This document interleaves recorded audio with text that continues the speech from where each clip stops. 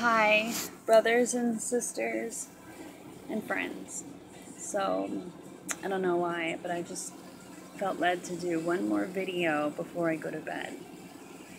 And it came to me in the shower because I want you to know the Bible tells us those who call upon the name of the Lord shall be saved. It's all about your heart. And Jesus knows our heart. Yahweh knows our heart.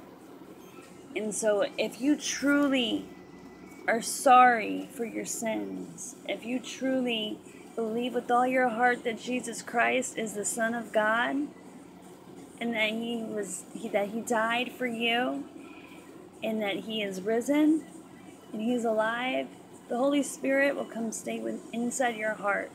You just have to invite him in to be your Lord and to be your Savior. So when you do that, you are officially sealed. You have become a child of God. And so you have a sealing.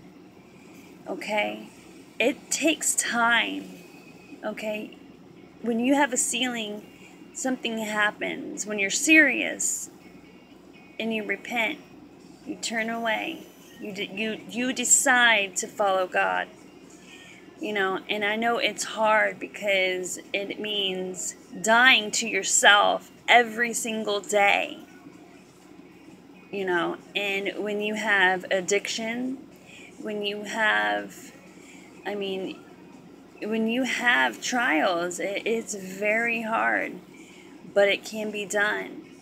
And if you fall, because you are sealed, God will save you. Because you are sealed, you will be saved.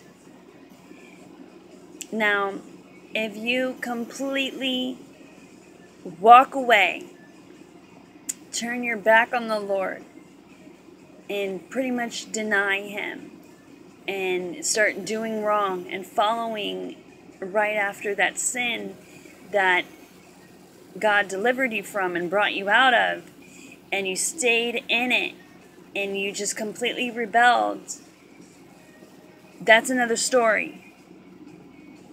Because you called upon the name of the Lord, but then you just rebelled to him. That's just like, I don't know, like something happened and you ended up just going the wrong way. Now that, I can't tell you whether or not you will be saved. You know what I mean? Because that's not my place to judge. That is the Father's. So, but from what I know, and from what the Word says, is that it's in your heart. So if you truly leave the Lord and follow after evil and run after evil and don't read your Bible and you do not pray, then your heart is with the devil. But if you have repented for your sins, and it's an everyday thing. It's an everyday thing to bring our sins to the Father and to tell him, that we are aware of what we've done, and for the blood to just cover it, to remove it. For today, we live one day at a time, because we're not promised tomorrow. We live one day at a time. And, we have to make sure everything is covered and we're swiped clean. And tomorrow is a new day. God gives us a new day, a fresh new start every single day. His mercies are new every day, every morning. And so, praise the Lord for that. That is a merciful, loving Father we have to allow his mercies to be new every morning, every day for us. Because he knows that we are not perfect. He knows that we are going to slip and we are going to fall. But when we fall, don't stay down. Don't stay down. Get back up. And because you have Jesus on your side and the angels and the army of heaven behind you and around you and surrounding you, you will be okay. He will guide you. The Holy Spirit will guide you right back on that path. But if you slip, God is merciful and His grace is sufficient for you.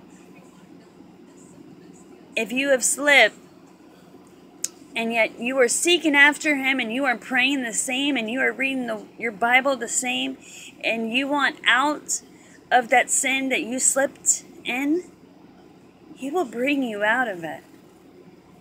Just keep seeking, keep praying, keep doing the right thing, and He will bring you out of it. It means work on your part, though. So if you're hanging out with the wrong people, or if you're if you're going to the bar, or you know what I'm saying, if you're putting yourself in places that you shouldn't be in, you're gonna get pulled down. But God is there to pick you up. So I know that there's a lot of people that the enemy is attacking your mind. And he is causing doubt and he is putting fear into you, saying that you won't be raptured. Don't feed into those lies. Hold every thought captive to the obedience of Jesus Christ of Nazareth. And when you get a thought, devil, I rebuke you. I rebuke this thought. In Jesus' name, I cast it down. And you proclaim who you are, because you are a child of God. You are sealed with the blood of Christ. And you need to know who you are, who your identity is. Because that's what he's attacking. He will attack your identity, and he's going to tell you that you will not be raptured. But if you have repented and you have said the salvation prayer to receive Jesus as your Lord, and you mean it with all your heart, there's nothing to worry about. Because you are child of God. And if you are seeking Him wholeheartedly with your heart and you're true, and He knows it, He's not going to leave you behind because you slipped into some sin. You know what I mean? He's not. Just make sure you repent of it every day, because we're not perfect. We all fall short every day. I mean, it's easy to be out in the world and slip and say a cuss word. Man, where did that come from? I've been doing so good. But yet, but that right there is a sin. But God's grace covers that. But it's still your responsibility to bring that to the Father and repent of the sins that you committed that day. And we're washed clean with the next day. So though God's grace is sufficient for us, and it covers all of our sins, praise the Lord, because when we are weak, we are made strong. And when we are weak, God really shows us how His grace works. But don't take advantage of it. And a lot of people are doing that. The church is doing that. They don't want to repent. They want to stay in their selfish ways. Not everybody, but a lot of the people. They don't want to follow Christ wholeheartedly. People are getting divorced and just dropping their marriage like that. Easy, like nothing. Because they fell out of love. Maybe that person wasn't right for them. They were wrong. But there was a moment when that person just swept you off your feet and you got lost in that person's eyes and would talk for hours, and it just won your heart over. Somewhere over time, the enemy entered in and he attacked that relationship. A marriage that prays together stays together, because if a marriage that prays together, you're both are building your marriage on that foundation, on the rock. And if you're built on the rock, it's not going to fall. If you build your house on stone, it's not going to fall. But if you build your house on sand, it will fall. Same thing with your marriage. If you build your marriage on sand, it's going to fall. But if you build it with Jesus, it'll stay strong. And I don't even know where that came from. I mean, I know that's in the Bible, but I don't know why I spoke on that.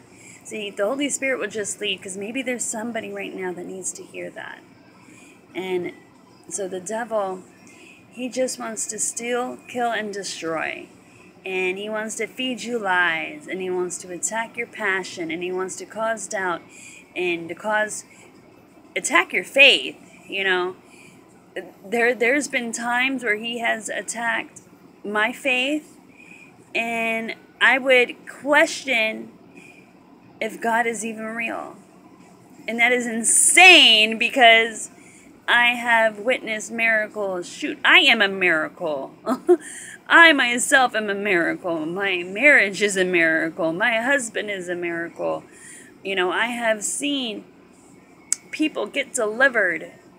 I have seen demons, literally, you know, people being delivered, thrown on the ground by demons. And I mean, I've witnessed things. I've witnessed miracles.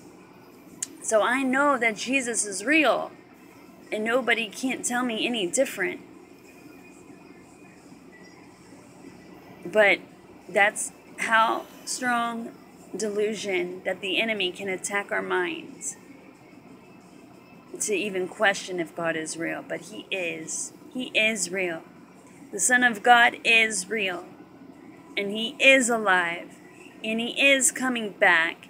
And if you are sealed with the blood of Jesus, and if you are sealed and you have accepted Christ Jesus as your Lord and as your Savior, and you are true, and you love him, you have nothing to worry about. Just keep seeking him. Read your Bible. Pray like never before. We need to cling to him, because deception and darkness is so strong upon this world. And I'm telling you to just, if you, this altar, I'm telling you, build one. Apparently there's many to build, and it's really is helping me. It's really, if the Lord puts it in your heart, or if the Holy Spirit puts it into your heart to build one, because maybe you're just getting really bad attacks and you need protection, you need more of God, you know, you need a miracle, you need that sealing upon your home and a covering upon you and your family. This altar, it brings an anointing with it. I don't even know how to explain it. It's so very amazing, because it is such a pleasing aroma to the Father. It is such a pleasing aroma, and it blesses him, it pleases him. And so when he's happy, you're going to be happy.